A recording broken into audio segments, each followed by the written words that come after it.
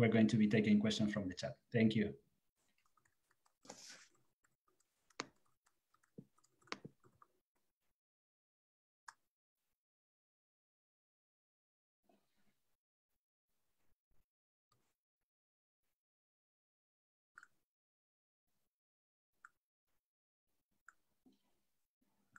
Okay, I think we can start by now.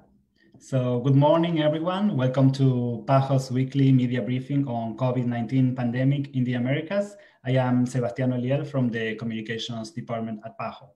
Buenos días a todos y bienvenidos a esta sesión informativa semanal de la OPS sobre la pandemia de la COVID-19 en la región de las Américas. Soy Sebastián Oliel del Departamento de Comunicaciones de la OPS. Today, we're doing this briefing for the first time through this platform, following physical distance recommendations. So we hope everything will work okay. You can also follow this briefing through our social media channels in Facebook and Twitter. Hoy estamos realizando esta sesión 100% en forma virtual por primera vez, observando las medidas de distanciamiento físico recomendadas y esperamos que todo funcione adecuadamente. Esta sesión también la pueden seguir a través de nuestras redes sociales de la OPS en Facebook y en Twitter. PAHO Director, Dr. Carissa Etienne, will brief you about the current situation on COVID-19 in the region. Nuestra directora, la directora del OPS, la doctora Carissa Etienne, les informará sobre la situación actual de la pandemia de COVID-19 en la región. She is joined virtually here today by Dr. Jarbas Barbosa. He's our assistant director. Also, Dr. Ciro Ugarte, director of the emergency department at PAHO. Dr. Marcos Espinal, director of communicable diseases at PAHO. And Dr. Silvana Aldighieri, deputy director of the emergency department and incident manager for COVID-19.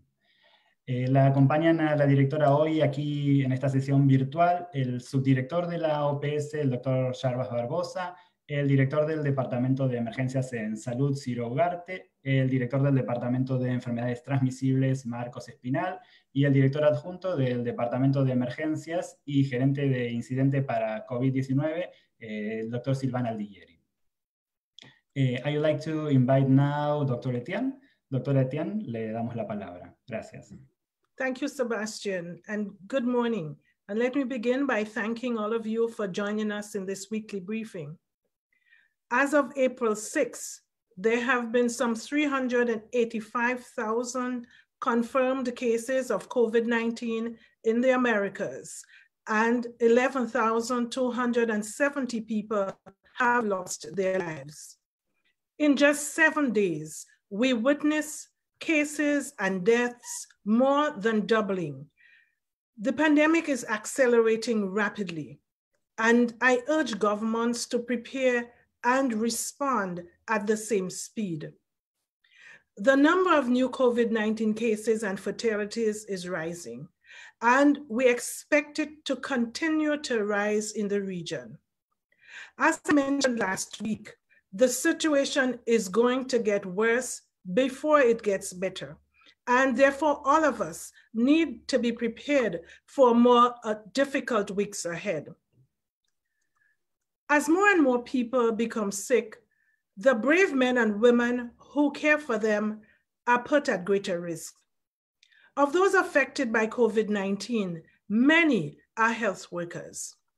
When a health worker gets sick, it takes a toll on them and their families. And it also impacts the ability of our health services to cope and respond under pressure. A pandemic like COVID-19 would overwhelm any health system, but its impact on those without sufficient health workers will be devastating. Today is World Health Day, a time to acknowledge and celebrate doctors, nurses, midwives, and many other people working to keep our communities healthy. I have been moved by the spontaneous demonstrations of support for health workers at the front line of the COVID-19 pandemic. I see the world cheer them from their balconies and their windows. This is the kind of solidarity I'm always talking about. And we're going to need more of it in the days and weeks to come. Our health workers deserve our recognition, our praise, and our gratitude. Above all, they deserve to be able to protect themselves while they do their jobs. Shortages of the most basic protective equipment leave doctors, nurses, and other frontline workers dangerously vulnerable as they care for COVID-19 patients.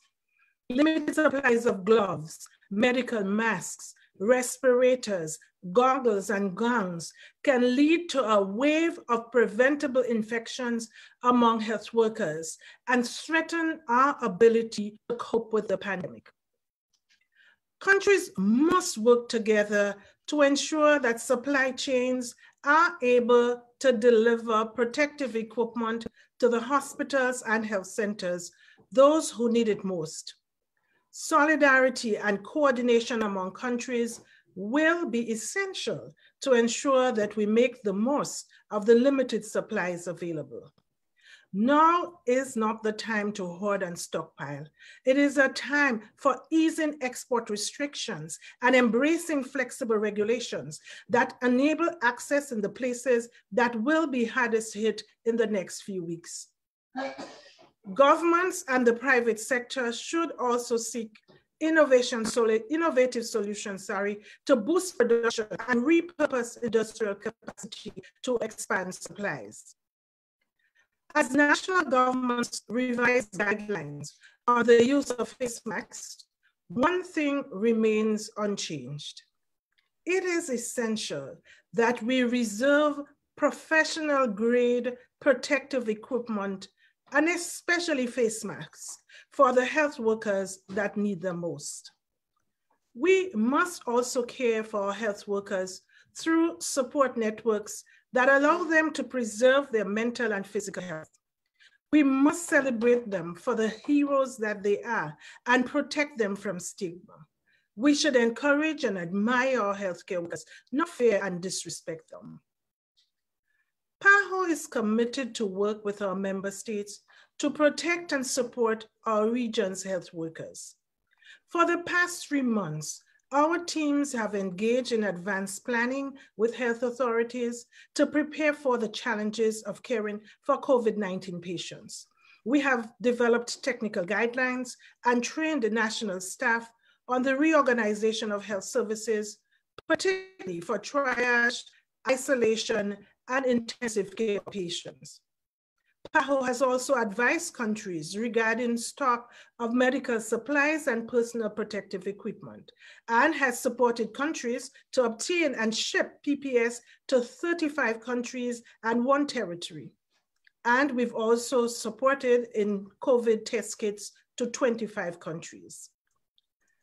As a health worker, it is my honor to lead an organization of health workers who have experience in supporting communities in every country of the Americas. It is as a health worker, therefore, that I'd like to share some thoughts addressed to my peers all over the region. My friends, the days ahead will be some of the hardest of our professional lives. We face a pandemic that is spreading faster than any of us could have imagined.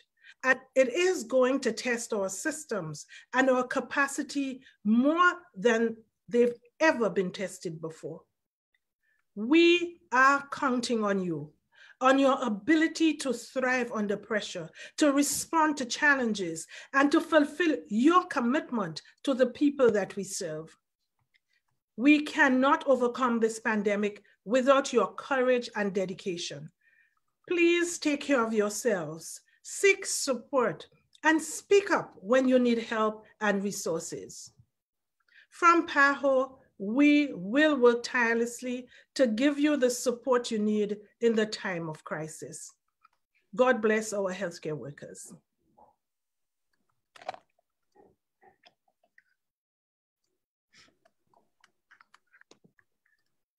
Thank you very much, Dr. Etienne. We will start with the questions that were submitted via email now, and we will then move on to the questions from the chat. So please do not hesitate to type them there either in English or in Spanish. And please provide your name and media outlet. Also, for people who ask us, we are going to upload the speech of the director in our website, and we will also share the recording of this video conference. Also, please keep in mind that we will only be able to stay here until 12:45. So we will take as many questions as possible until around that time. Muchas gracias, doctor Etienne. Vamos a comenzar ahora con las preguntas que hemos recibido por correo electrónico primero y luego pasaremos a las que recibimos, que nos estén mandando por el chat.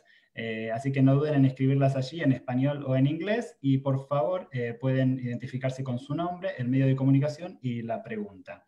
Además, tengan en cuenta que podremos responder hasta las 12:45 de Washington, D.C., por lo que responderemos la mayor parte de las preguntas posibles hasta ese momento. So now for the first questions received by email, it's from Yvette Munguia from El Confidencial from Nicaragua. Yvette says, Nicaragua has not applied any social distancing measures and authorities say that all cases are imported and there is no community transmission. Is Nicaragua's government following PAHO's recommendations to stop the pandemic? What are PAHO's recommendations? Dr. Etienne? Thank you for this question. I want to assure everyone that with regards to COVID-19, that PAHO has given the same guidelines to every member state, including Nicaragua.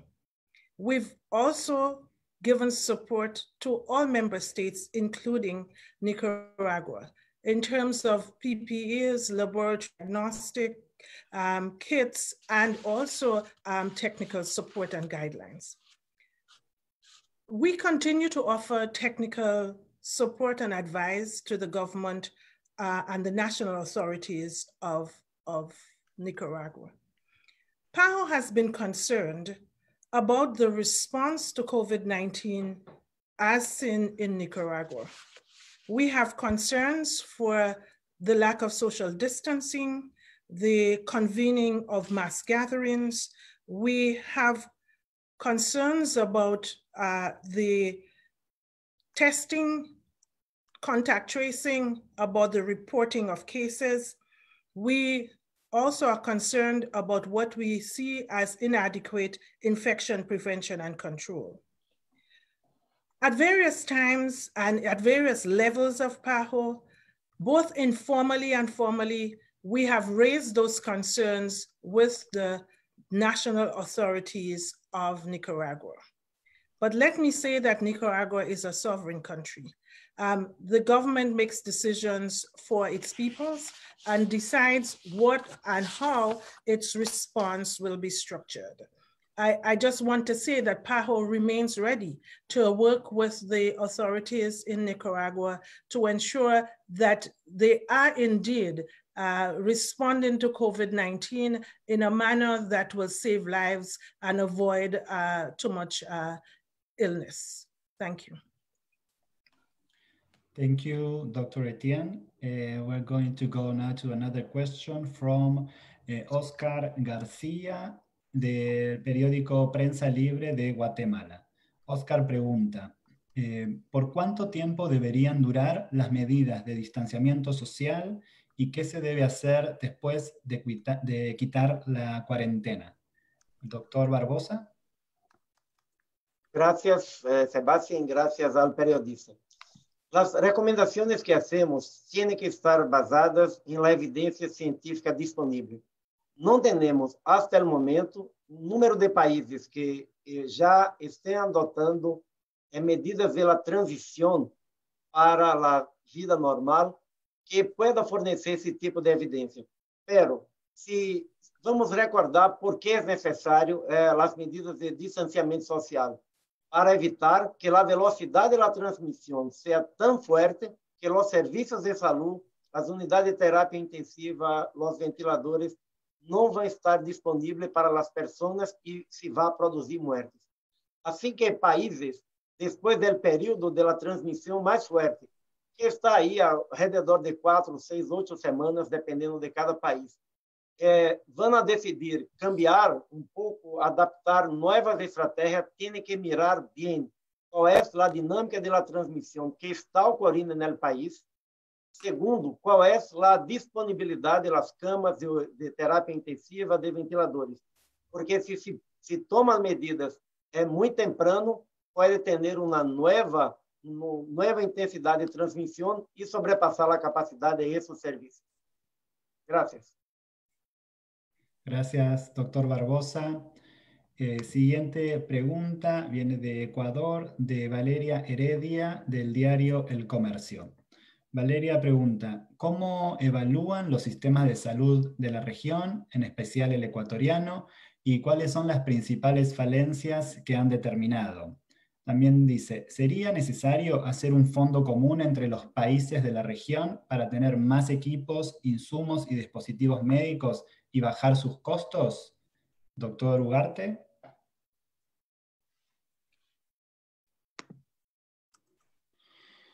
Sebastián, muchísimas gracias por la pregunta.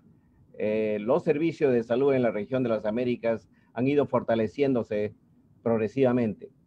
Y se ha identificado, sin embargo, durante esta epidemia la necesidad de fortalecer el trabajo de prevención y control de infecciones, no solo garantizando la dotación de equipo de protección personal, sino también intensificando el entrenamiento en el uso racional de los equipos de protección. Otro aspecto que se ha identificado en la región es la necesidad de fortalecer el involucramiento del personal de salud, sobre todo de los primeros niveles. Luego de esto, es fundamental que los hospitales, sin excepción, estén trabajando en la previsión del escenario más complejo, expandiendo sus capacidades al máximo nivel e involucrando a otros actores de salud del sector público, privado y otras instituciones. El establecimiento de sitios alternativos debería ser la última opción.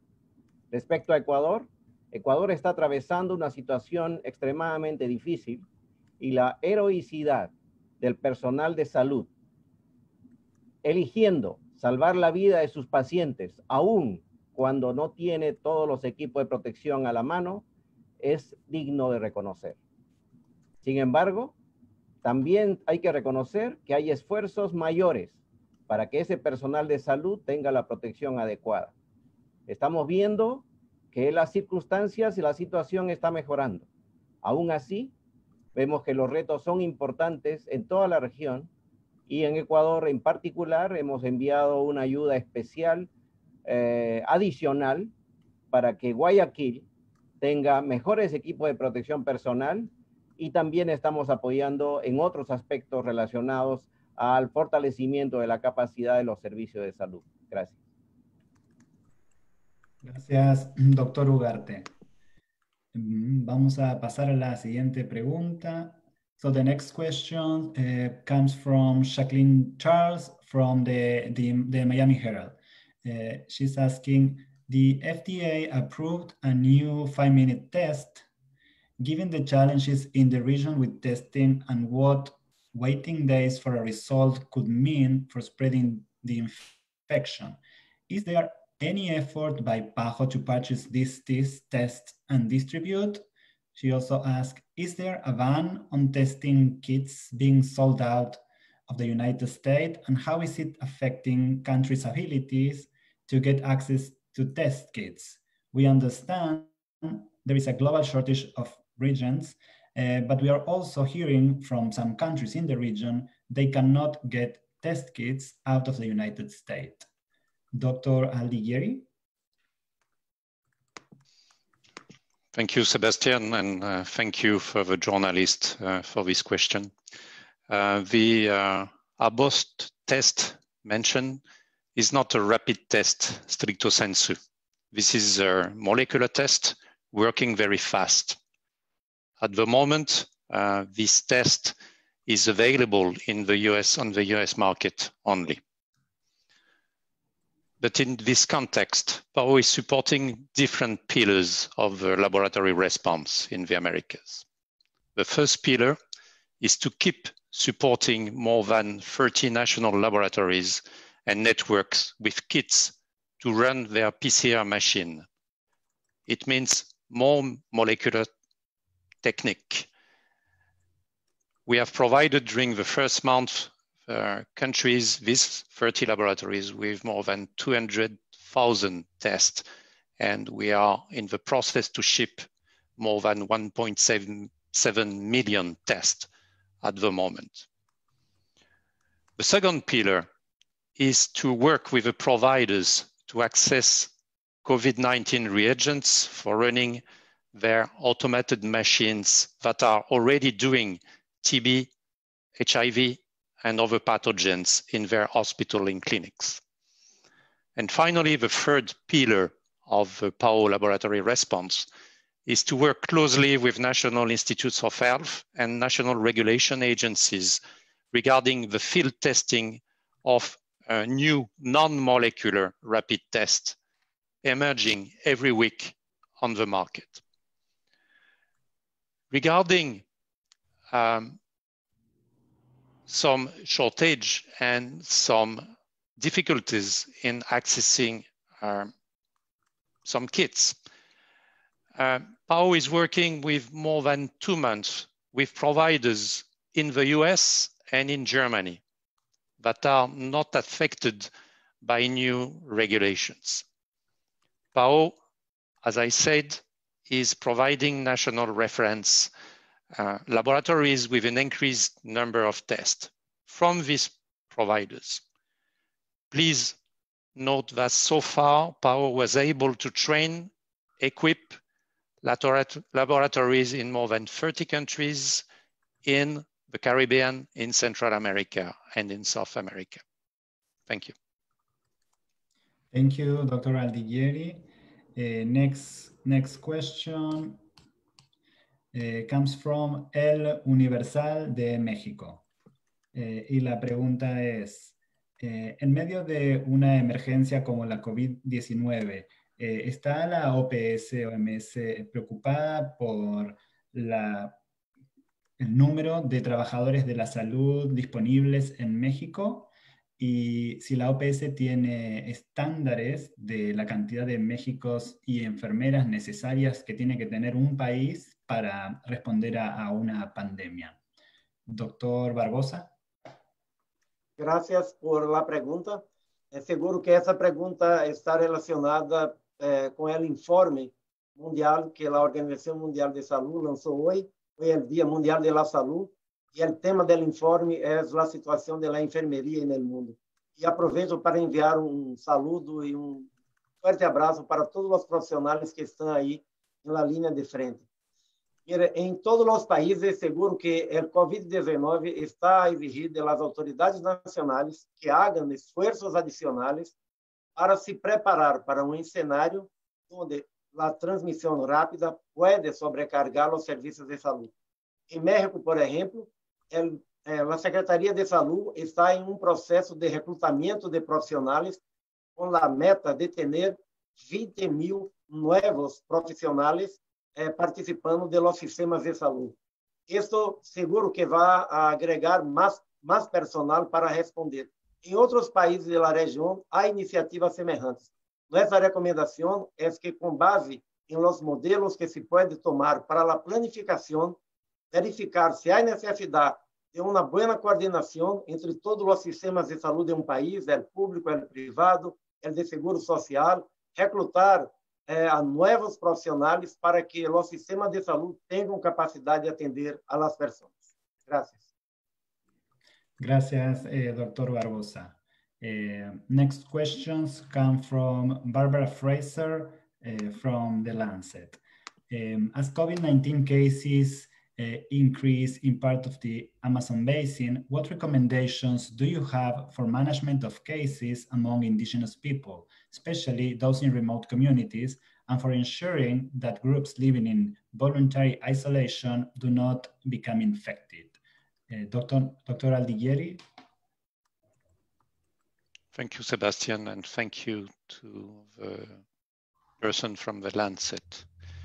PAHO is aware of the first reports of COVID-19 among indigenous communities in the Amazon basin. The same concern applies to indigenous people of the Altiplano in South America and also other communities in Central America and the Caribbean. We have developed and shared with member states guidelines regarding this recommendation for dealing with indigenous communities. The first important aspect of the approach specific to indigenous communities is a risk communication package adapted to specific ethnic groups and their languages, taking into consideration their specific culture, what the disease represents, what the risk, the notion of risk represent. Regarding infection prevention and control in indigenous communities, I would say that the same guidelines that we use for long-term facilities involving senior citizens would apply in many aspects. It means reducing a lot visitors from the exterior, from outside the community. And when these visits are mandatory, use as a go-between healthcare workers, which are trained and equipped and medically checked before they enter the communities. And also, when contacts are really mandatory, really ensure that they are minimal and outsiders equipped with the gears for prevention and control. One important aspect for maintaining prevention activities in these communities is also ensuring that the food security aspect is covered by the local government. Communities that want to remain autonomous should have access to supply chain in terms of food. Thank you. Thank you, Dr. Aldiguieri. We just want to remind you that we are going to do this briefing until 11:45, so you can make questions through the chat by now. Les recordamos que vamos a hacer el briefing hasta las 11:45, unos 15 minutos más, así que pueden seguir enviando sus preguntas por el chat. And we have from the chat, we have a question from Dylan DeShong from Loop Caribbean News in Trinidad and Tobago, and very similar questions from Elga Velasco from Unitel Bolivia regarding the use of masks. Elga says, se ha recomendado en varios países donde el contagio ya es comunitario sostenido el uso constante del barbijo a la población para disminuir la propagación del virus. ¿Qué recomienda la OPS en este momento de la pandemia acerca del uso del barbijo? Y Dylan DeShong, he also says that governments across the Caribbean have asked citizens to use masks, particularly cloth masks. What is PAHO guidelines for masks? What type of mask should citizens use when venturing outdoors? Dr. Barbosa. Gracias por la pregunta. Esta es una pregunta que tiene hoy una recomendación de la OPS y de la OMS, que es la misma. Primero, que las máscaras cirúrgicas se deben preservar para los profesionales de salud. Cuando se hace una recomendación para la población, es importante, primero, revisar se há evidências científicas que estão a apoiar essa recomendação. Segundo, é importante verificar se essa recomendação é factível para a aplicação em la poblação. Então, quais são hoje as recomendações para o uso de máscaras? As máscaras cirúrgicas e as máscaras especiais, que chamamos N95, isso se deve preservar para profissionais de saúde. As pessoas que estão com sintomas também devem utilizar mascarilhas, además de outros cuidados, como se aislar, estar com o monitoreio de sua saúde. As pessoas que estão apoiando a uma pessoa enferma também devem utilizar mascarilhas. Há muitos países que estão recomendando o uso de máscaras de fabricação caseira, com panos, com telas. Todavia, não há uma evidência sobre se isto vai ter um rol importante em la transmissão do vírus. Quando isso se hace essa recomendação, há que ter o cuidado de dizer à pessoa que isso não é uma bala mágica ou uma bala de prata, que todos os outros cuidados de lavar bem as mãos, de não estar cerca a grupo de pessoas, de evitar contato, se é possível, de proteger de maneira adequada a tosse e o estornudo, todo isso segue o mesmo. É importante fazer essa recomendação para que as pessoas não creem que utilizando uma mascarilha de pano ou de fabricação caseira, aí estão já completamente protegidas e não necessitam tomar todas as outras medidas. Muchas gracias. Muy bien, gracias. Gracias, Dr. Barbosa.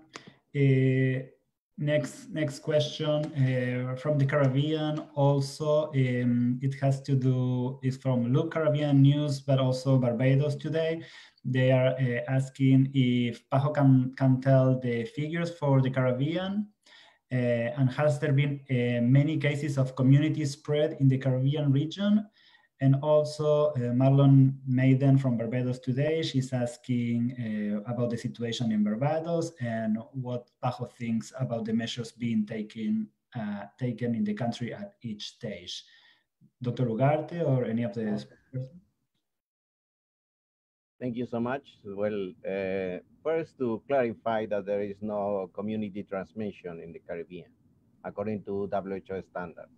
Still, there are some imported cases, in some cases or in some areas also there are local cases. I'm referring to the Caribbean countries, most of the Caribbean countries. We do have Dominican Republic, Puerto Rico, and other areas where we do have community transmission. And in that regards, we would like to highlight that specifically in Barbados have been establishing and strengthening their capacity to help other countries. Barbados has established the emergency medical team, and it is something that we'll look at to strengthen in terms of having that capacity also at the service of other countries in the Caribbean. And I think that is a good approach, but also it shows the solidarity that the Caribbean has always shown to the region.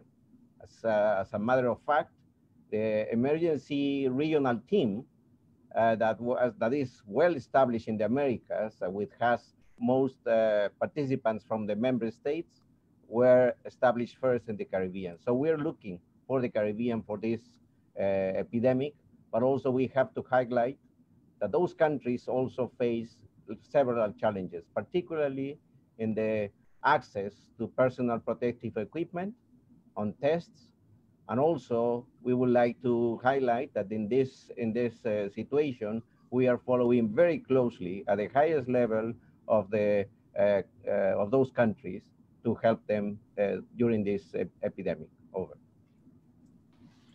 Thank you, Dr. Ugarte.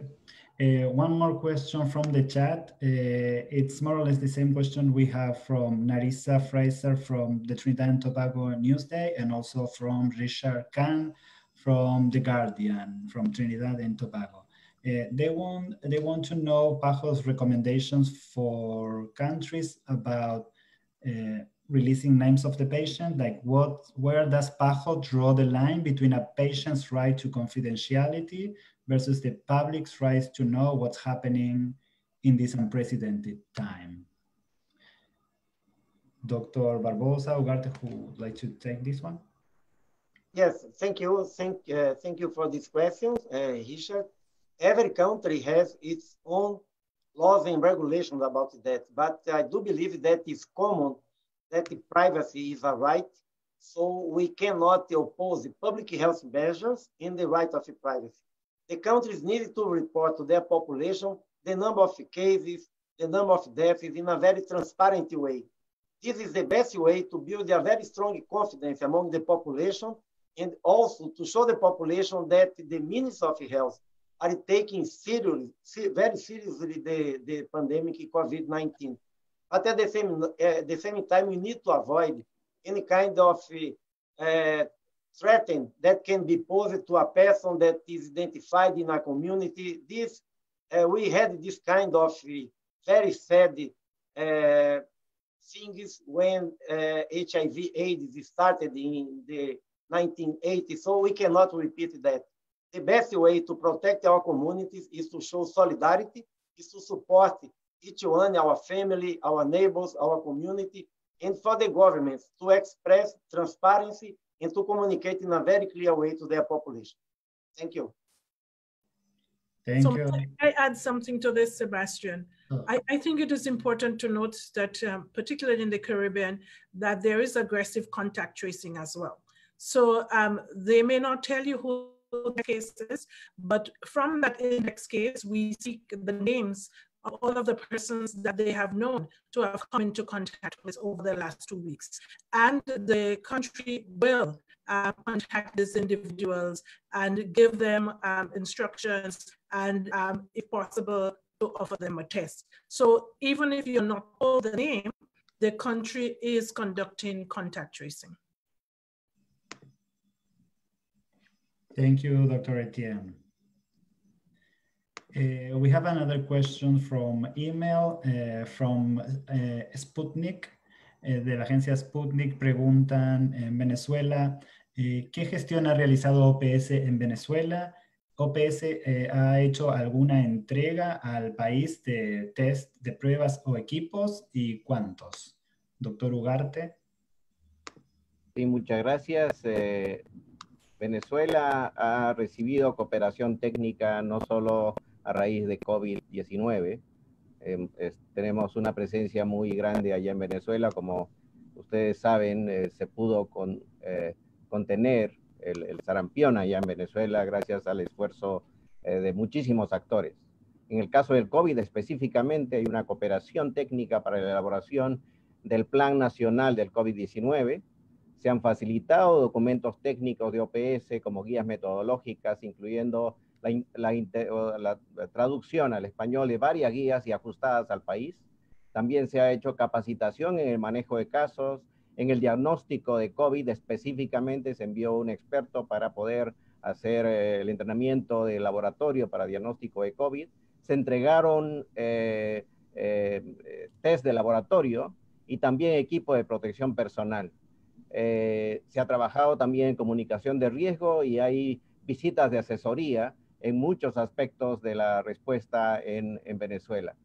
Podemos decir que hemos apoyado a 33 hospitales, se han distribuido 350 kits de equipo de protección personal que incluyen para atención de 5 pacientes por 10 días cada uno.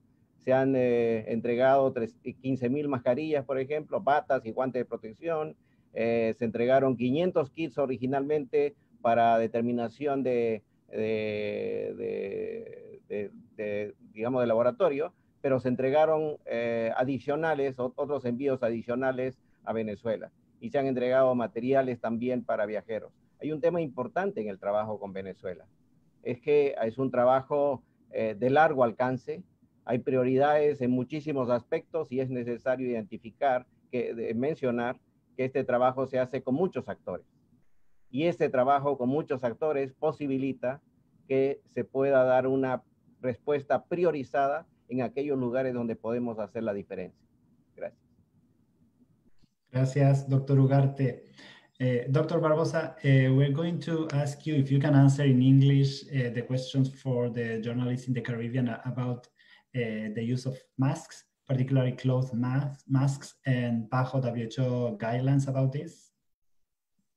Okay, thank you.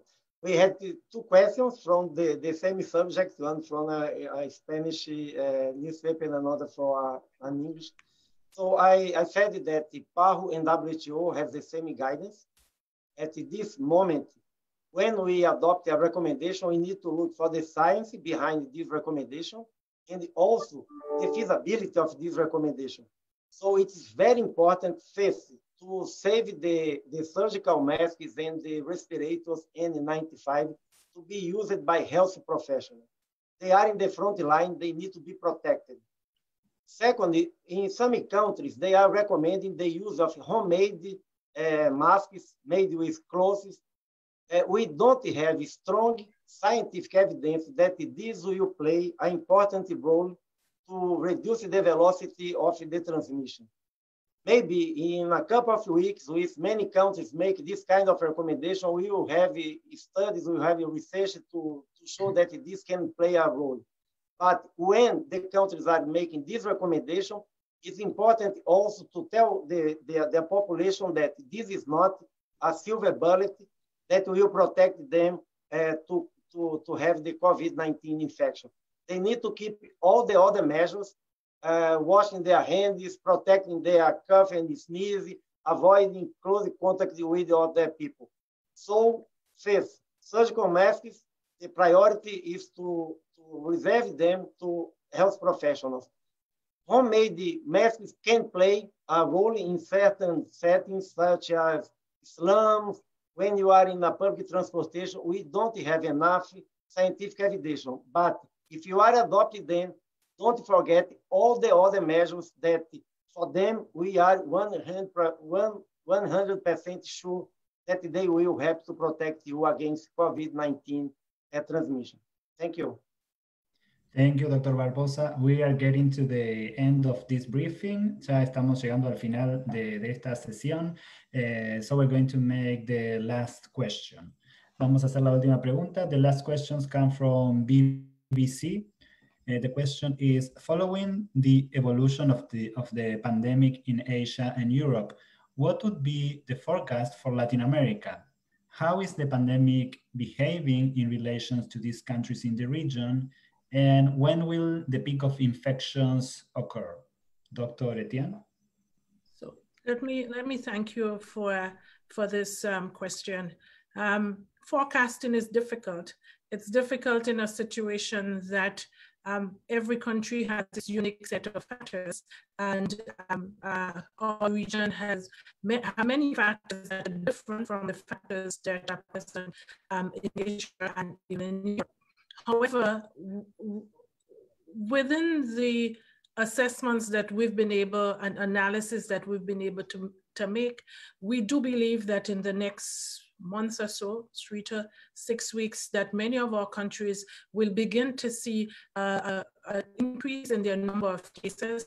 There are some of our countries that will probably experience an overwhelming of their health systems, and we would probably also see increased number of deaths. Of course, all of this depends on how well our member states execute the social distancing. If they're going to continue with social distancing methodologies, whether we have sufficient workers, whether we have sufficient beds, particularly ICU beds, to manage critically ill patients, and whether we have something as basic as ventilators and PPEs. So the scenario tends to be different, and even within the Americas, the scenario can be different from country to country. In our region, we do have weak health systems, some countries with weak health systems. We do have countries with fragmented and segmented healthcare workers, health systems, sorry. And it is, how do we, in solidarity within countries and between countries, begin to share resources, to share experiences, so that we as a region can come out of this pandemic in as well a way that we can. So we are continuing to work with our member states, recognizing that we are about to face the thunder, so to speak, and ensuring that we can have access to the necessary resources that our member states need, strengthening what's happening at the country level. We have already gone through with them the assessment of what their needs will be, a rough assessment, making sure that those gaps are met and ensuring that the resolve is high to face this pandemic. Permit me to say that our heads of states are fully engaged in this response for the greater part. And we continue to work with all of the government for this response. Thank you so much for all of those who've joined us, and we can continue to bear with us, and that we continue to ensure the eye for equity and solidarity. So we thank you when you ask questions that impinge on equity and solidarity. Thank you so much. Thank you very much, Dr. Etienne. I'm afraid that our time is up. Any further questions, please, you can send them to mediateam@paho.org and we will answer them as soon as possible.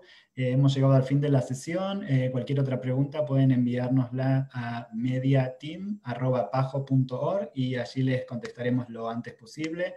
Thank you very much, everyone. Stay safe and healthy. Muchas gracias a todos y saludos. Saludos.